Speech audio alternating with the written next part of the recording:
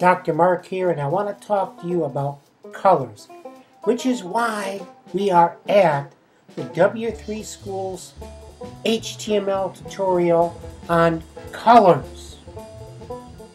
Now, we just finished talking about hexadecimal numbers. And if you go out to this tutorial, you will find that we have lots of color charts. Now, a color on a computer is a combination of three colors: red, green, and blue. Now, if I have absolutely no red, green, or blue, I have the color black. And if I have the maximum amount of red, green, and blue, I have the color white. Every other color is some combination of those three hues. I'll increase this type so you can see it a little bit better. So if you take a look for the color black that's pictured right here, the hexadecimal code starts with a pound sign to signify a hexadecimal number, and then it's followed up by 6 zeros. The first two indicate 0 red. The middle 2 zeros represent no green. The last 2 zeros represent no blue. So if we take a look at the next one down, our red is signified by a pound sign, FF, maximum red, and no 0, 0, no green, 0, 0, no blue. The green,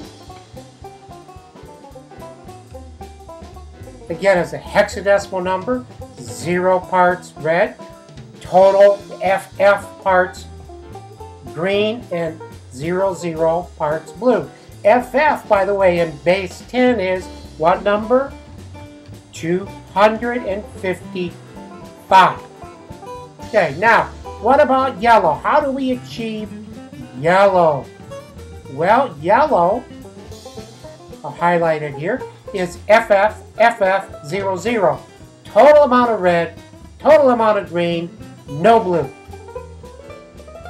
Okay, that's how we get yellow on the computer. So, given these combinations, these three numbers that can vary from 0 parts to 250 parts, we can get 16 million different colors. I can't even conceive of 16 million different colors, and yet I'm sure there are many more in the world around us. Now, you can blend colors by changing these hexadecimal 2-digit numbers to represent red, green, and blue. Or you can just go over to one of two other resources at W3 Schools. Color Names is one of those. And if you take a look, it's alphabetical order by color name. Color Values gives us color charts in sequence by their hexadecimal values. Okay?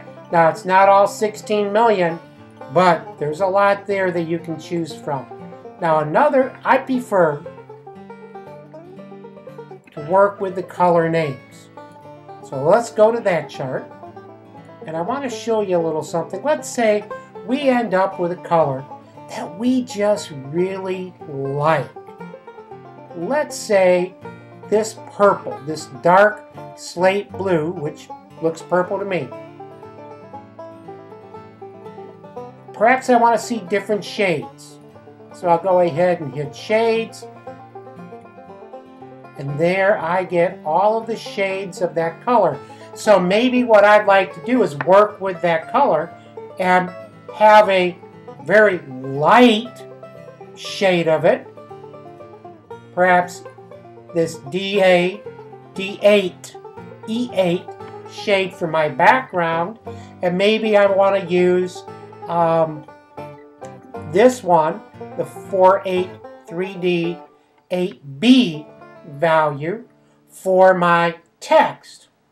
And so the colors are complementary, but yet they'll contrast. Well, that's one thing that I could do. Let's go back. And let's take a look again at dark slate blue. Let's look at mix. Okay.